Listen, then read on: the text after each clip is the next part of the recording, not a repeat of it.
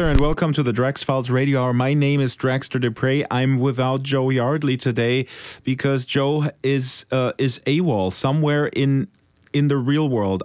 I've looked all over the grid and I couldn't find her anywhere, so we don't have her. But great show today, though. On the show, Kaya Angel, maker of Angel Manor. He runs the Rose Theater in Second Life, and he is the talk of the town, or the world, so to speak, because of his video that we covered last week, Second Life, A Different Perception. A great deep conversation today with Kaya about Second Life perception, marketing, why people stick around, why people leave, the stumbling blocks that virtual worlds with the level of freedom to create possibly will always have. So basically, this is a conversation that I think Linden Lab staffers in particular would probably get a lot out of. Now, before we go on with the show, a couple of housekeeping notes. You can get in touch with us, as you know. Ping the show's avatar Drax Files. Send us news scoops, send us press releases, let us know what's happening. On Skype, you can leave a voicemail under Drax Files. You can become a sponsor. You can have your own banner displayed on the website, mentioned every single show by our credits announcer. He would love to read new copy, and as a matter of fact, we have a new sponsor this week, Giza Creations, or Giza Creations. I actually have to check with Auster Ilan how to pronounce it. Giza Creations, great clothing for men and women. They have a big event also coming up called Love is in the Air, ready for Valentine's Day. There's a special banner on the side of our blog. Click it and check out what it's all about. You can support the show individually by taking out an individual voluntary subscription of $100 Linden per month. That's $25 Linden per show. We'll send you the subscription device made by Chris Lehman of Botanical. So since Joe isn't here, I have to go through all the news myself. If you're tired of my voice, skip forward until you reach Kaya Angel, the interview with Kaya, and then you get to hear his deep thoughts and his very pleasant voice. So Stitcher, by the way, one of our sponsors, is very good for skipping forward in 30-second increments. I highly recommend subscribing to the show on Stitcher. In news, the Sundance Festival is going on in Park City, Utah. Still going strong. I'm not there. I'm here in my garage. But the Sundance Festival, where I have been in 2008 with our friend Noni de la Peña. Back then, it was all about Virtual Gitmo. It was all about Second Life. Today, I'm here in my garage. I'm repeating myself. And Noni is hobnobbing at the Sundance Film Festival. I'm not jealous. I'm very proud of her because she was also on National Public Radio. She was on PBS.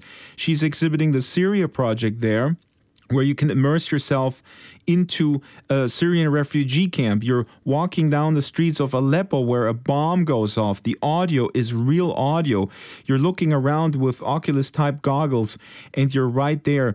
As you know, Noni is known for calling VR an empathy machine. We had her on Show 24. I'll link to it. She was also on the PBS NewsHour. We're linking to the video. It's actually a pretty good piece that covers immersive filmmaking. There's several projects underway at the Sundance Film Festival. Among Noni, who was interviewed in the PBS piece, there's director Chris Milk, who also has a project about Syria called Cloud Over Sidra, where in one scene, you're in a tent with a 12-year-old girl, a refugee, and she's talking about her story. You can look around, but basically you're focusing on her, which is fascinating. So you have the ability to look around.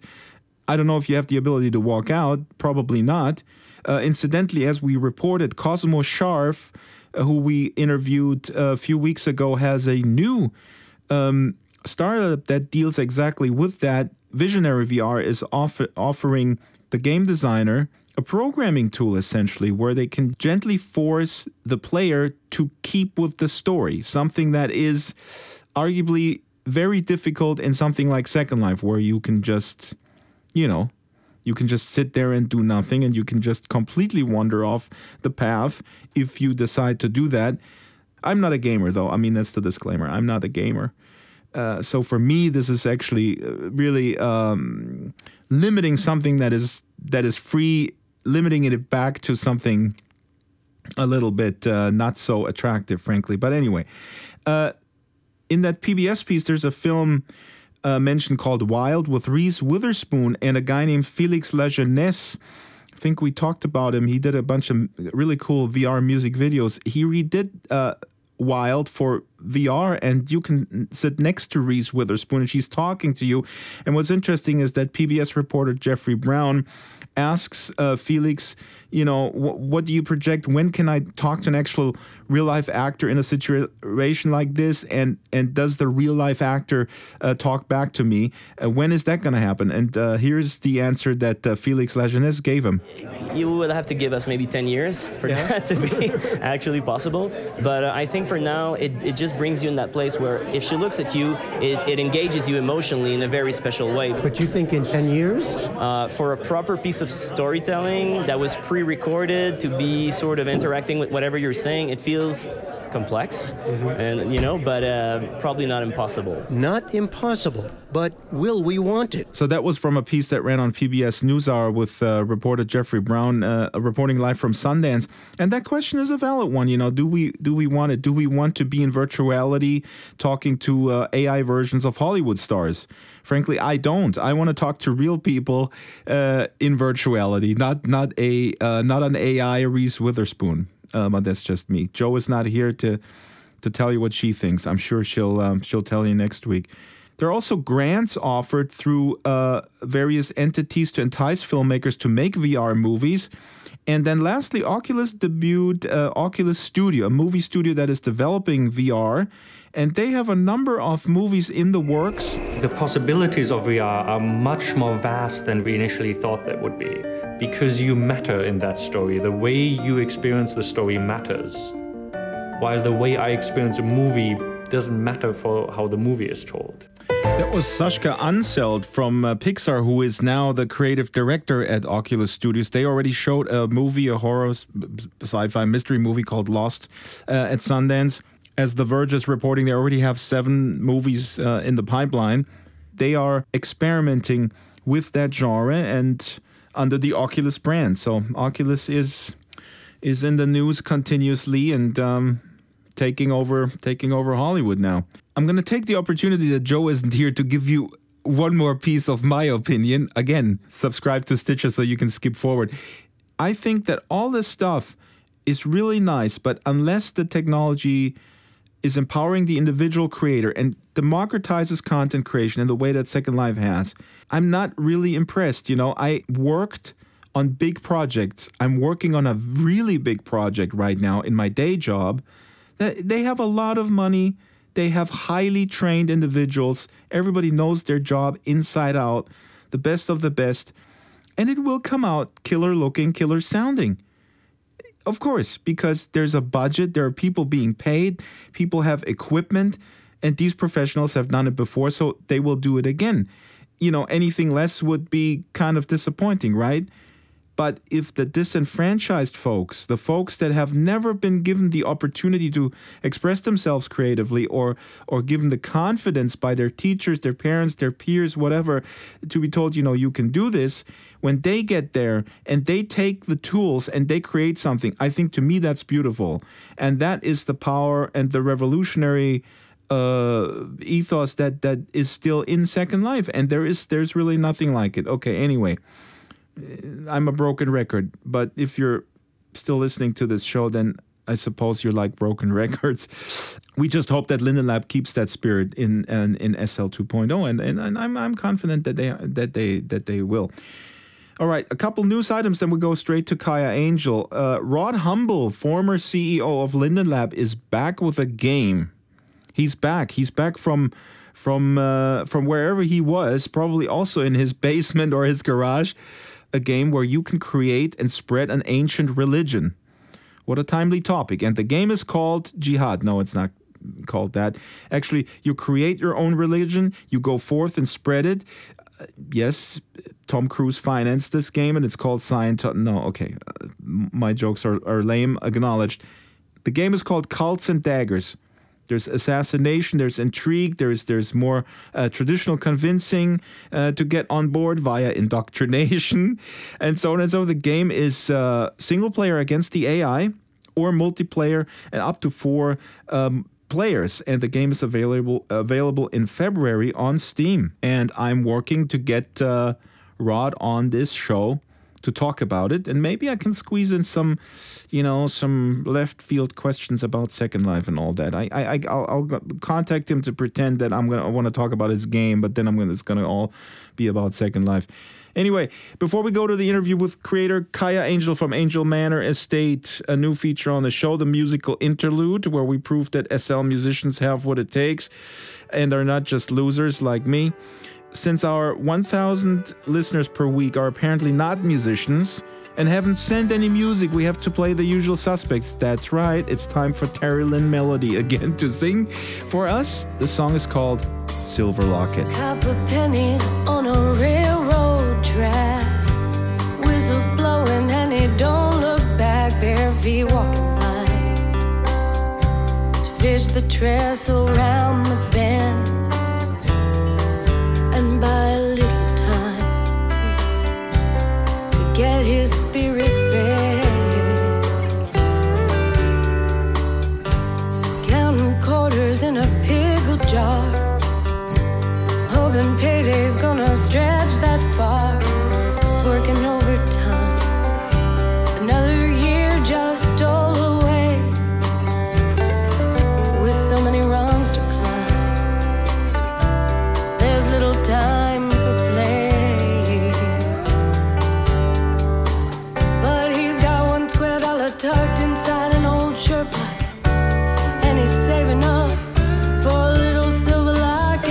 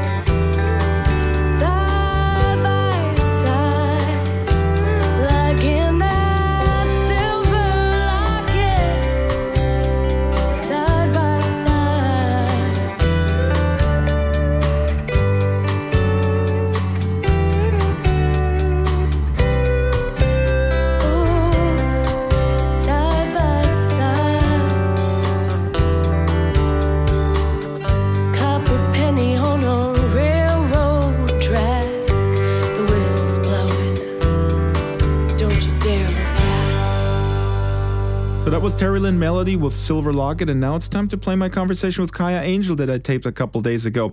Kaya made waves within the SL community with his video Second Life, A Different Perception. We talked about it last week. He shows some nasty griefer video excerpts and then offers kind of a deeply personal story about his passion and his business, which is building structures, buildings, beautifully detailed palaces, period pieces. He sells those. He runs the Rose Theater. The Rose Theater is home to many musicians, also nonprofits, can be used for fundraisers. In the video, he talks about how Second Life lets him realize his passion through these buildings and through building community. In the video, he shows all the new bells and whistles, obviously, the advanced lighting system, materials, and so on and so forth. Of course, they're not new to the 3D modeling community, but in Second Life, they're fairly new. Well, we talk about it ad nauseum. The press doesn't seem to have noticed that. So that is really cool. It's an effective video. It has over 4,000 hits. When I spoke to Kaya We covered a lot of ground, a lot of deep thought on virtuality from Kaya. Most fascinating, his take on what makes people actually stick around in Second Life, what makes us identify with our avatar, our community. And I think all this can be applied not only to SL, but any competitor in the new metaverse race. High Fidelity, Face World, whatever is coming, of course, SL 2.0. Anyway, loads of stuff, but I had to start with the origin story. Here's Kaya on how he came into Second Life and how he started building almost 10 years ago. I was a gamer in my youth, in my early 20s. I used to love playing computer games, and I kind of got into various online games. I just found them much more interesting than the ones, the games you would buy where you just follow the mission. I found them to be much more dynamic when you'd be interacting with other people. And there was a certain game that I played and built up a really large community, and I kind of broke the rules within that game in terms of what the expectation was. I shan't say what the game was, but it was a game in which you could build a city. There were certain houses you could have, and you could take various professions, and one of the professions was mayor, and you would have to get people to come to your city, and they would place a house, and you'd kind of get skills based on the popularity of your video and get different gradings and stuff. And I found that really, really interesting, that you could kind of build a community. It just kind of maxed out, really, and I kind of didn't know where to take it. And somebody had spoken about Second Life, and my interest in it was really, I think it was something that Philip said in a speech I must have heard about Second Life. The idea that if you were given the tools to recreate society and a reality, what would we do? It's a philosophical question. Would we repeat the same things, or would we do something incredibly different? So I went in to look at it, and it's obviously Second Life for anybody going in is just this crazy, bizarre experience when you first go in. And I'm going back sort of 10 years ago now, when Second Life would crash every 20 minutes, but still kind of fascinating. There was a strange intrigue about the place. When you came in and everything was crashing and everything was chaotic, you still stuck around. That's fascinating to me. There seems to be a certain personality that actually gets attracted even to that kind of unformed chaos where you feel, hey, I can be part of actually building this. What you can call it the pioneer spirit or whatever, but a lot of gamers, even today, they go in for 5 minutes and they go, this looks like crap, I'm out of here. I did think that to a degree, because I'm a bit of a graphics snob. I love things to look really good. What overshadowed that was the philosophical and social questions about what people would do. And so I guess I kind of stuck around because I was interested to see how this would grow and what it would actually become in the end. When did you start building? Did you start building pretty soon, or did you explore, take a year off exploring and then found your plot and go like, the bakery is here and here's the blacksmith and I'm gonna be the builder now? I don't know if anybody really goes into Second Life with a specific aspiration. I think that's very hard to do. You have to kind of get the lay of the land and try and work out. I think that's one of the really difficult things for a lot of people when they first go into Second Life, is because they're so used to going into, be it a game or a social network, where there's a predetermined expectation or there's a plan of what you should do. And you go into Second Life and you're like, what do I do? And it's like, well, anything you want. And people aren't used to that level of freedom and choice. My theory is that this is still the main issue why it's not growing exponentially. It is just overwhelming. The amount of choices is overwhelming, and the catch-22 is my opinion. When you narrow those choices with funneling the incoming folks through these gates, then you actually narrow it too much. Because like you said, you might come in with an idea, hey, I want to be building, or I came in because a friend of mine told me you can do music, let's form a band. I never formed a band. I became a machinimator. Right, so it would narrow you, I suppose, but then at the same time, majority of folks are intimidated by that plethora of options. Yeah, it's a really tricky issue. How do you get people to stay in a virtual world when they're so used to having specific things that they are told that they should do or can do? But if you supplement that by artificially adding things for them to do, then you're taking away the very essence of what Second Life is supposed to be about. Exactly, or any virtual world that comes hereafter. I mean, in my mind, it wouldn't be interesting if there weren't these options. But how about you? How did you become? Let's do the evening news accelerated version. How you became a master builder? It starts simply when you get a house. Otherwise, you're just a homeless wanderer walking around, kind of not knowing what to do. And I actually went into Second Life with a friend of mine who had been in the other virtual world I was talking about before, and she actually got a little beach house, and it was a weird change in the dynamic when you get a home, when you have a base that you can then start to make your own. And she would start to say, well, I need this, I would like that, and so I started to build bits and bobs for her. So I remember building like a little jetty out into the sea with a little seating thing on. She wanted a kitchen, so I built a kitchen. So I ended up building all these bits and bobs for her. And it changed my Second Life experience quite profoundly. As soon as you start to customize Second Life and make it your own, it becomes a completely different experience. And that's, I think, one of the really difficult things, that people come into Second Life and they don't connect with it until you start customizing your avatar and making it a representation of you, and until you have land and start building something and personalizing your own space, then you can't understand what Second Life is. Now we're already completely in the middle of sort of philosophizing also how to move forward, I guess, and that's actually where I really want to kind of lead with you. Let's speculate, or let's theorize, or let's brainstorm. How do you change perception? How do we move forward in terms of getting other people interested in this? And you said something that really resonates with me, because I actually do think that maybe land should be free after all, because then you have immediately at least your little plot. I mean, the Linden homes, as we all agree, are useless in the sense that you can't really customize them. I mean, you're relegated to being sort of a renter in a suburb. And customization is key. It's all about customization. In order to connect with Second Life, it's all about projecting yourself into a virtual world. And that's something that nobody has done before. People who aren't used to virtual worlds, this is completely new frontier of understanding. If you've played computer games, you're very used to being given a character. You play a role of a character, predetermined, and you follow the story.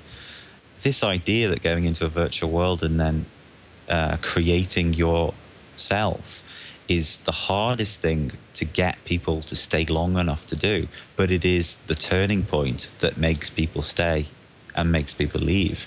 If you don't get to that point quick enough, then you'll leave. If you get to that point where you are getting land and customizing yourself to a large degree, then you'll start to feel that the avatar is no longer a little vehicle that you just drive around in a virtual world.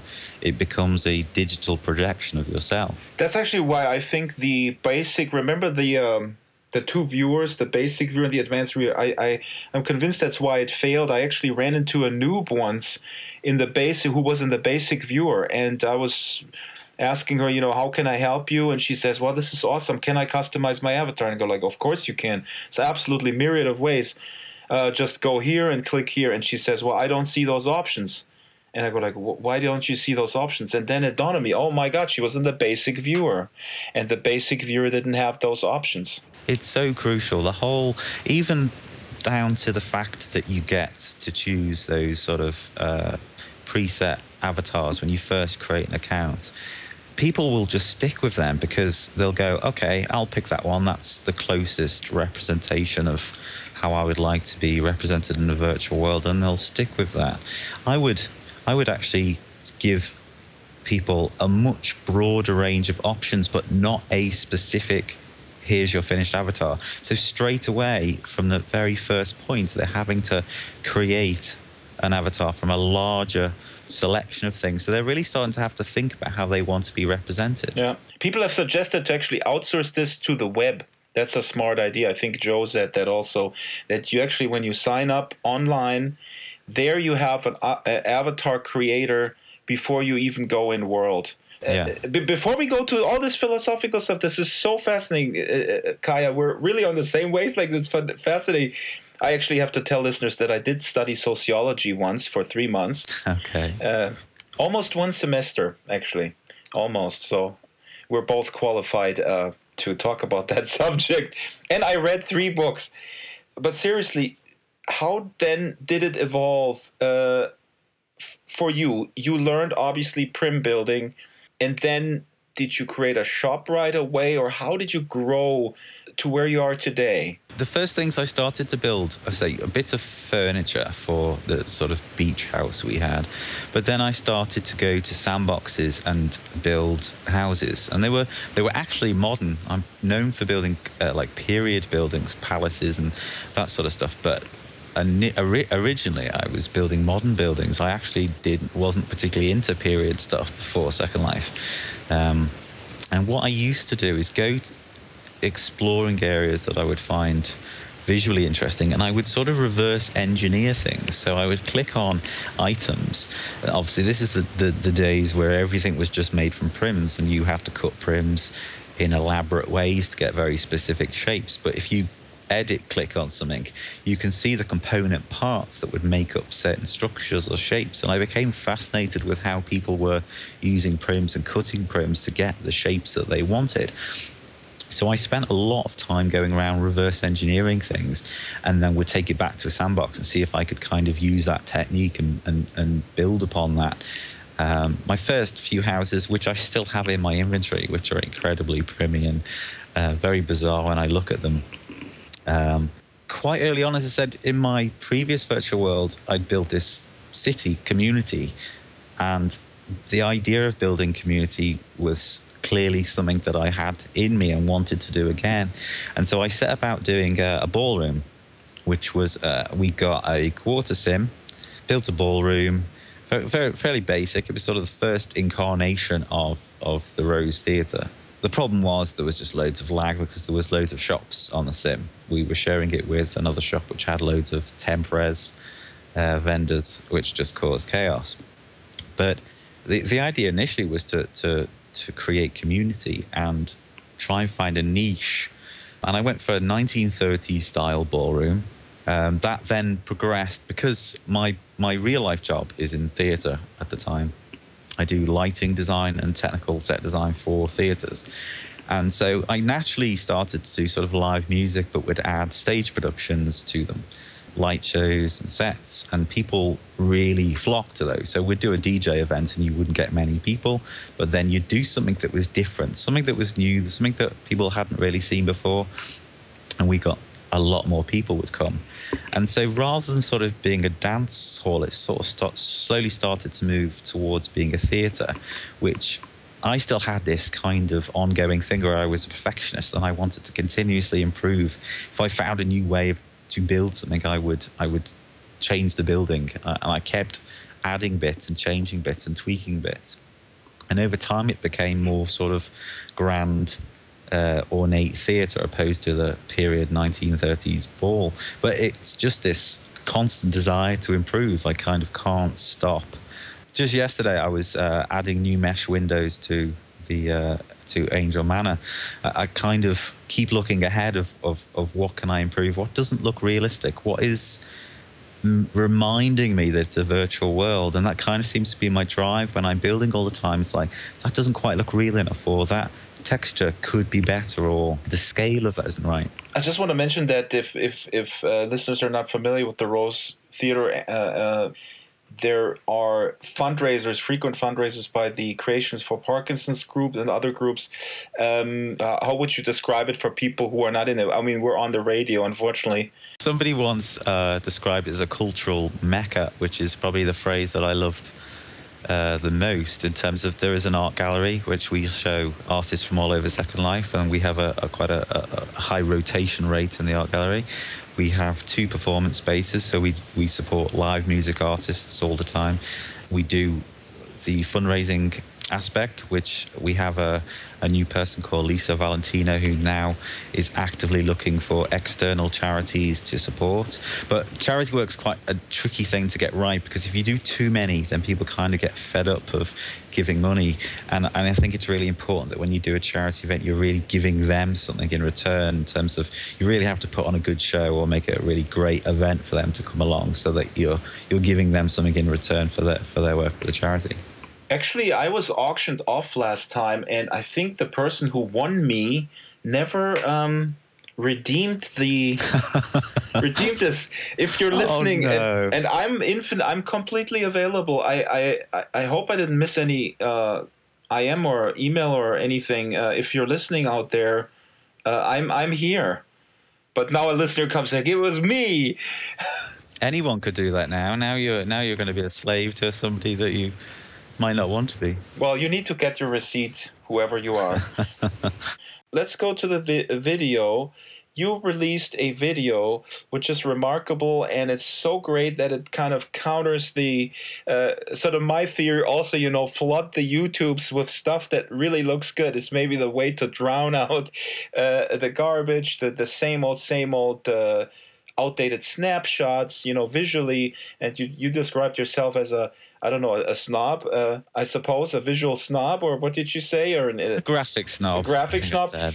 So you put this video together that first starts off with what is your perception of Second Life, and you show, I think, excerpts of trolling videos, griefers, and just also really bad graphics, but also the interaction, really kind of negative interaction. And then you cut to your creations, and you got some really good response. But how can other people utilize this strategy, or possibly also Linden Lab use this kind of strategy? I think the problem we've all got in Second Life is that Second Life is unlike anything else. It's like when you try and explain Second Life or sell Second Life to somebody, it's like trying to describe a new color. And you kind of go, it's kind of like red and it's kind of like blue, but it's not purple. There is not the linguistic capability to explain what Second Life means. So the only way I've tried to do it through video is to explain it through the emotion. So the second part of the video that you're talking about, which goes into showing the building parts, and the soundtrack was very important to me. I spent hours trying to find the right pieces of music, because it was trying to connect and show what Second Life feels to me, and when I walk around the buildings that I create, and what I hope other people feel in those spaces is the emotion that I try to evoke in that video. You can't sell or explain Second Life linguistically. It's just so hard. Everyone's been trying to do it for years. So my strategy just kind of is to try and sell it emotionally, to what it would feel like to you if you can stay in Second Life long enough to get it, to understand what it means. It stops just being this strange, weird place, and it becomes an emotional experience, an emotional connection to the environment, to the community, to the people you have, and to how you connect with and understand yourself. But the really cool thing that I think is what you actually accomplished is, because you're a builder and you do a lot of community stuff, and it's full of, your creations in world are full of people. You don't show a lot of people. You focus on detail of the building part. And normally I would say, if somebody would have pitched me this, I would say, well, people are missing. You can't make an emotional connection with a building. But you really accomplished that, because this is your medium. Your medium is building, and you're building places where people basically congregate, and you make these places beautiful, and that's why it resonates, right? I'd hope so. I get some incredible comments from people who just come and spend time, and they'll say it's kind of like a slice of heaven, that they come and sit there, and that there's an emotion that they feel in the space. And this, for people not used to Second Life, it sounds crazy and sounds weird, because again, there's no comparison to this. People don't understand how a virtual environment can emote you. But if you've truly made a connection to your avatar isn't a vehicle just in a pixelated world. You genuinely have a connection and feel that you're in that space. So if you create an environment that's beautiful and inspiring in some way, then people actually emotionally feel that. In Angel Manor, there's about 18 people that live there. So there's a really nice community of very like-minded people. There's a number of people that work there, and when we have events, it's really busy. It's 9 Sims, I should say, as well. So you can often be there walking around, and it feels very empty because people are spread out over the 9 Sims. But my personal experience is I don't need to be in a really busy area to have a really nice experience. I can go there as myself, because this isn't about always connecting with other people. It's about teleporting yourself into an environment that you maybe couldn't explore in real life. It's not always just about people. It's often like it might be freezing cold. Like recently, I changed the estate from winter, and I did that quicker than I might have because it's really cold at the moment, and I'm tired of it being cold. In Birmingham, it is where you are. I mean, it's hot here. I'm sorry to tell you. It's fairly cold here, but I was kind of sick of logging in and feeling cold as well, which might not make sense to people. But if you have a connection to a space, then if it looks cold, it kind of feels cold. And I wanted the flowers, I wanted the green back. So I kind of last week did a three-day rush to kind of get it all back to summer. Oh no! And my next video is all in snow. And I felt really good because I love the snow. And here, where we live on the Central Coast, California, there's absolutely no snow, so I miss it. For me, it's exactly the other way around. If I go in like, oh my God, it's beautiful. This is exactly what I'm missing. Kylie, who runs the galleries there, she loves the snow as well. She's in the States and has probably said a very similar thing to you. I think she was quite disappointed that it went as early as it did.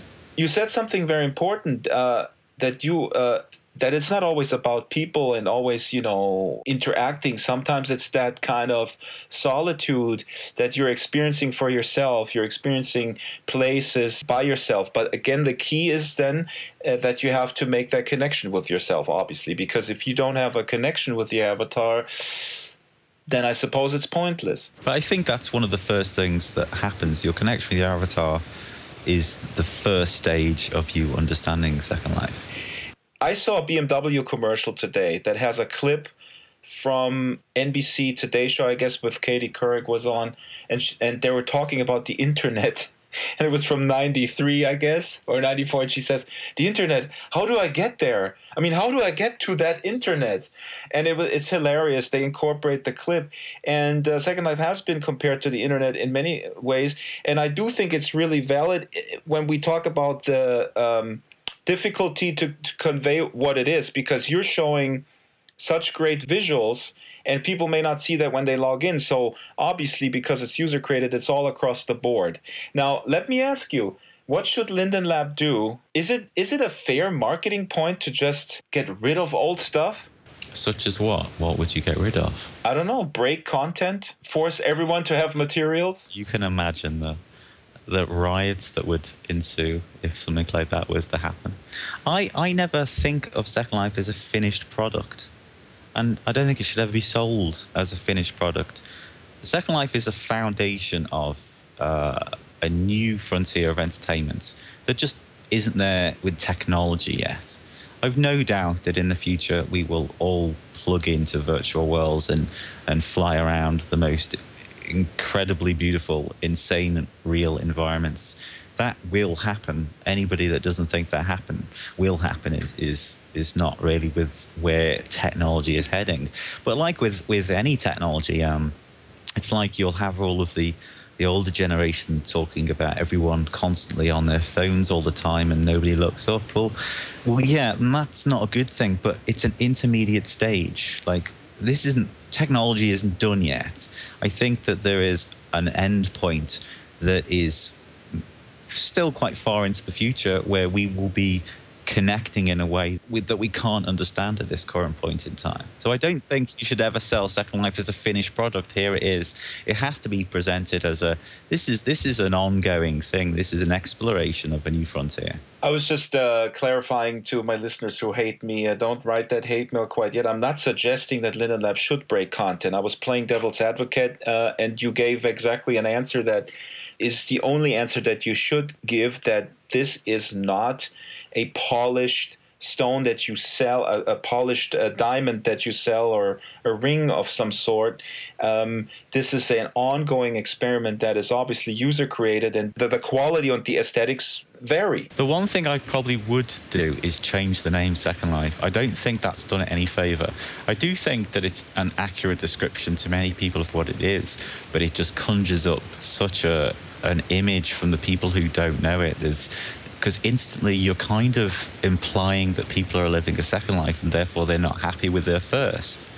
And I think in some ways that leads to people feel quite embarrassed when they say that they take part in second life, because they know straight away people are going to be going, oh, well, your first life must not be very good if you're having to resort to a second life. My co-host, Joe Yardley, who is not with us today, although has a trick where she says, you know what? I have a second life because I have so many interests, I can't all cram them into my first life. Yeah, it's a good point. So people explore many things that they just can't do in reality. But you're right. It's interesting because it's usually the Silicon Valley trick is to name a tech product something that is not existing, like Google, and then people have to adopt it. If it's successful, they create a new word. Life is a strong word. People have a lot of feelings about that word. You're talking about Second Life 2.0. People are, I think, not aware. I say it almost every week that this is far away. People who start sitting on the sidelines and waiting that Second Life 2.0 opens and stop engaging with Second Life, I think they're making a huge mistake. It's like saying, you know what? In 10 years, I'm going to retire. I'm going to just sit here for now. I think the exodus or whatever, the transition, I think also will be gradual, but we don't know. What are your hopes about Second Life 2.0? Again, my perspective is very much I will acknowledge the new platform as an ongoing thing, so I don't have expectations necessarily for it when it would become live. But then you have the expectation that it should obviously keep that spirit of creating and being free to create, I suppose. Yeah. I hope that it's really got this ability. I mean, there's been this big thing as a content creator at the moment, which is obviously the introduction of Mesh. And Mesh is obviously made externally. And Mesh has just become the new holy grail for builders in terms of what you can achieve with it. But for a lot of people that haven't been able to transition, or the people who don't necessarily have the time or like building outside of Second Life, is one of the things I don't like. The strange thing is when I'm building stuff, I use Blender as my tool. When I'm building in Blender, I still have to be logged in Second Life. I have this weird thing. I still have Second Life on one screen and we'll do the work in the other one. I really hope that there's a continuation. An opportunity to create in-world. Yes, that you're not just leaving it to the sort of professional 3D designers to create the content. You're losing such a big thing if you. But I have heard from people in Linden Lab how difficult it is to build a platform where you're making it, an editing platform where you can make things as well as a platform where you can move around and explore. They're two very different things that you're trying to kind of jam together. And certainly for sort of server loading and stuff, that's a weird one when you're dealing with traffic moving around and then people creating things. That's a tricky one. So one of the things would definitely be that there's still a good potential to create things in Second Life. I think that is a crucial thing because that really also sets Second Life apart. It's not just sort of a dumping ground for content. You're creating content, then you dump it there, and then you go back and creating some more. I mean, that real-time creation, the real-time construction site with other people is the key. Let me ask you about if you have any suggestions that interest me. Land is too expensive, but how should Linden Lab make money and sustain itself if they don't charge for land? Do you have the silver bullet? I don't have that silver bullet, and I'm sure that Second Life have so many people on forums telling them what they should and shouldn't do. I've never seen the accountancy sheet for Second Life for Linden Lab, and I don't know, and I'm not going to pretend that I do know the answer to those questions. We're sociologists, Kaya. We're not economists. Indeed. We don't have MBAs. Absolutely. And that's a good thing. Sorry, MBAs. No offense. I'm interested in what you think about the VR explosion. Now, I was just actually putting some news together out of Sundance. The Sundance Festival is still going here in the United States, and VR is big there. They have all these demos. They have the Birdie demo where you lie on a contraption and you have the Oculus on and you feel like you're flying like a bird. And they have tons of demos like that. They have, of course, Noni de la Peña with the Project Syria, where you can visit a Syrian refugee camp. They have unveiled Oculus Studio, which is a movie production company with VR content. Everybody is about VR. And as I'm compiling this news, Robin Harper, formerly Robin Linden, emails me because she always goes to Sundance, and she sends me a link. And she says, those demos are great, but there is no live. There is no people in those. And that's exactly how I feel. I mean, this is a stage where there's an explosion in hardware. Everybody's very psyched about it. But I haven't seen, beyond isolated demos, a concept that lets, number one, that connects it all. Philip Rosedale's original vision, right? The connectedness of the metaverse. But number two, also empowering the user to create content like Second Life did. And there is no such thing in that world. So how do you feel about this whole resurgence of VR? Take it where you will. I think to a large degree it's a bubble, and it will maybe lead to some technologies which may help pave the path to the future. But there's a weird line with me in terms of virtual worlds and virtual reality. I like my mind to go somewhere, and a lot of these technologies are about trying to immerse you as a person much more in a virtual world. Whereas what I like to do is create triggers that can put my mind somewhere, because it's the sort of argument between, is a book more entertaining than a television? When you read a book, you're reading the words and your imagination is creating those pictures and those images. Whereas when you're watching television, it's being presented.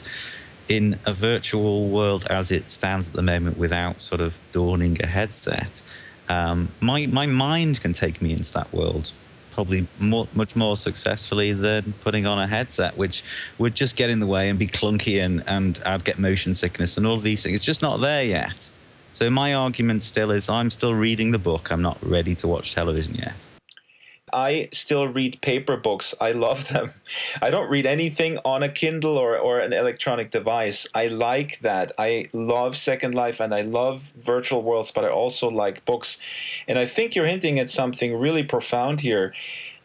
My criticism also would be that the goggles, at this stage anyway, are killing a little bit of that imagination, a little bit of that what we have to still kind of create in our minds when we engage in Second Life, right?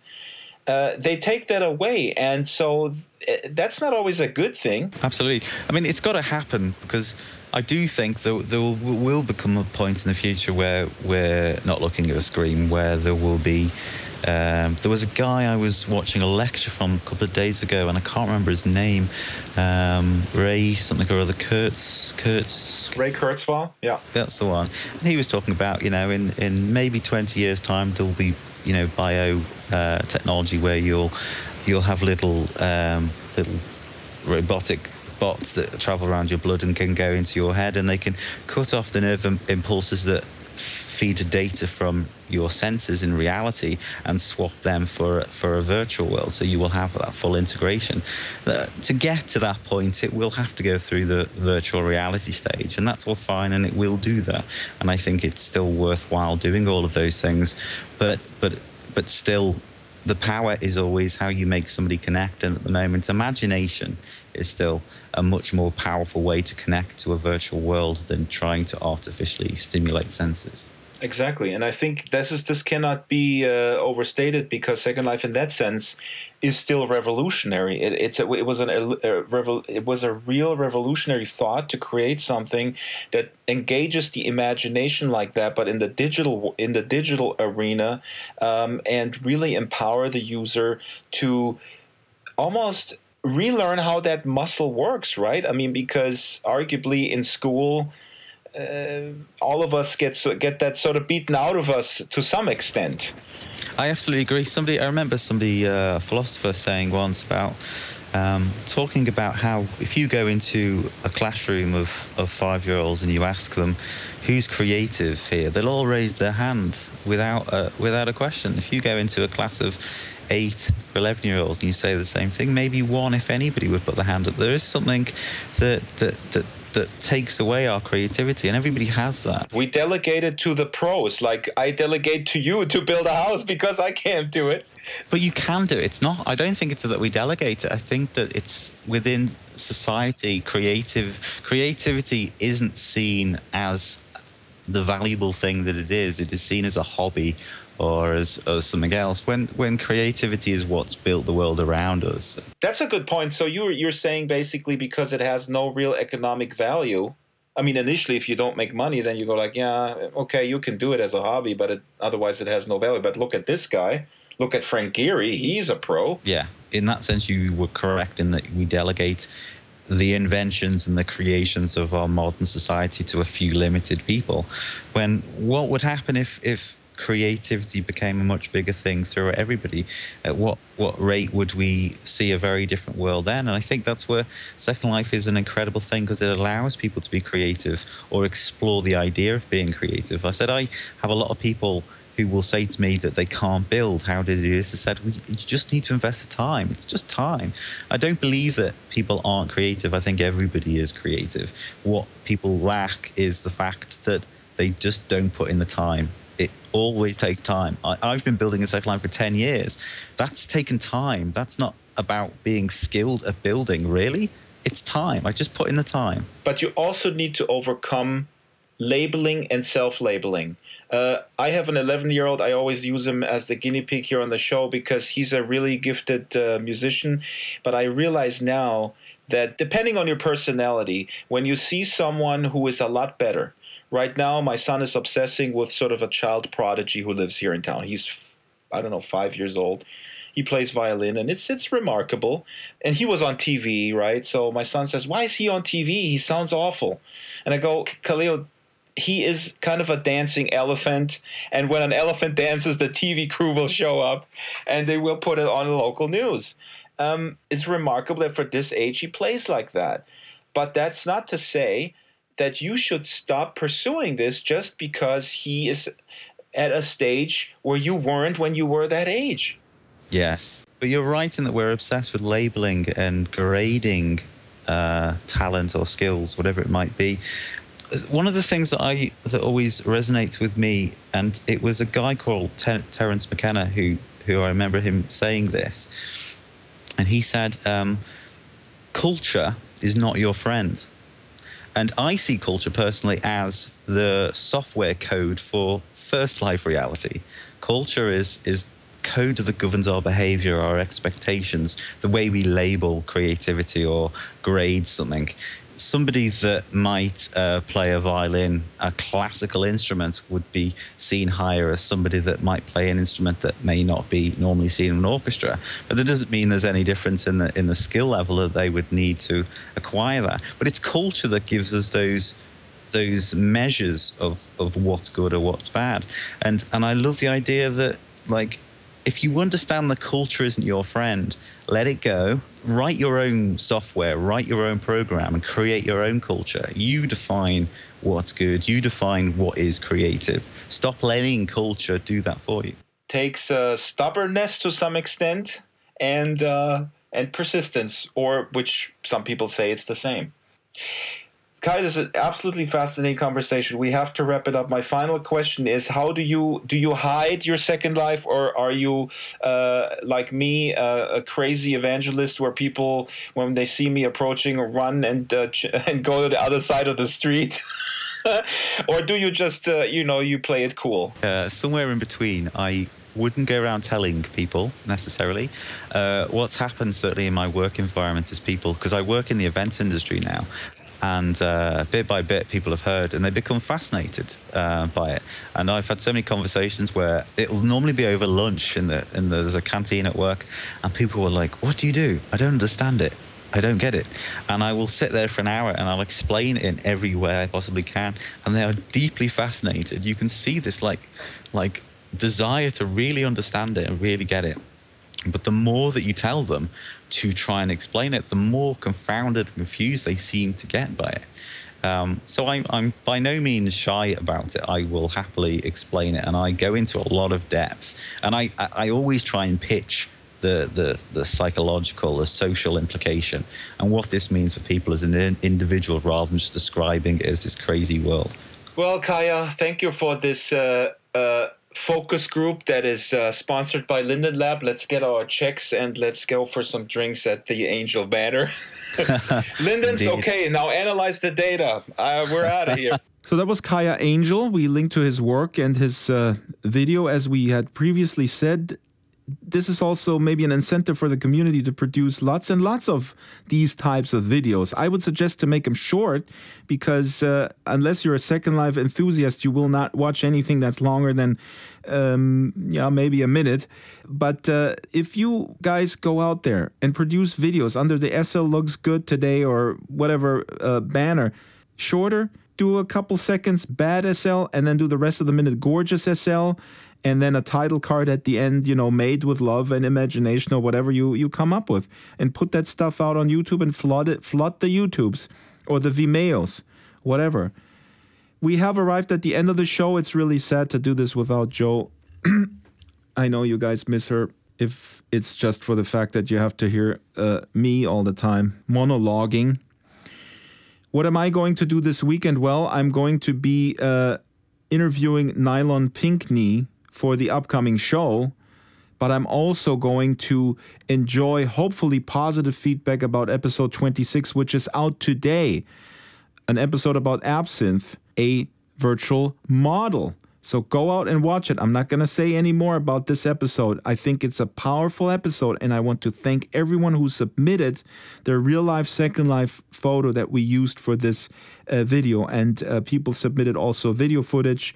Not everybody is in there. Some people may have ended up on the cutting room floor, but it's brutal to do that sequence in such a short amount of time. And I think about 50 people submitted footage, and it's just amazing. And I'm really thankful. It's an amazing community. It's a diverse community, and I really hope that I was able to capture that. Mad P Buried, a game that is grid-wide with global positioning system, global positioning system, SL global positioning system. I don't know what that is, but you gotta go play Buried, because I made the trailer. Game starts February 1st. It's Mole Day 2015. That's February 2nd. What is a mole? I don't know what a mole is, but I'm going to read the press release for you. It started in 2010 by the residents of Bay City.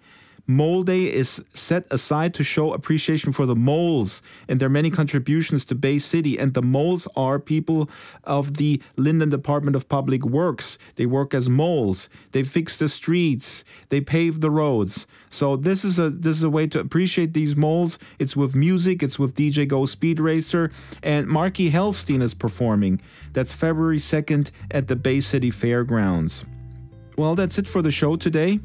Thank you for listening. Have a fabulous weekend. And Jo, buy yourself a mobile phone so I can reach you.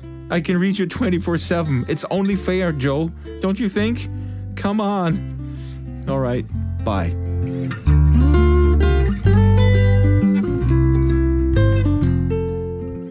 The Drax Files Radio Hour with Joe Yardley is a weekly production of Basic Drax Entertainment. The show is supported by Maven Homes, Giza Creations, Leap Motion, SL Go by On Live, Stitcher, Ison, Bot Girls Identity Circus, Caravel Design, Vicar Creations, Humanoid Animations, Loki Elliott, Botanical, Death Row Designs, Mad P Games, Angel Red Couture, Fallen Gods Incorporated, Blue Moon Enterprises, What's Next, Avacon, and Landscapes Unlimited. Contact the show via Skype, DraxFiles, Avatar DraxFiles, or email radio@draxfiles.com. Sorry, I'm a bit late. I just had to get some extra cigarettes. And wait, what? We done? Are you done recording? Joe, I'm done editing. Well, Auf Wiedersehen. Virtual reality is only then really awesome when you can go into a virtual world, order some cigarettes, and have them delivered in real life to your door. Oh, that would be great. Can I have some Gauloises sans filtre, please? Yes. Linden Lab, I know you're listening, and please focus on this feature right now. Forget about all the distribution of content. Direct virtual reality to real reality cigarette delivery. Oh, and I want a bottle of wine as well and a sailor.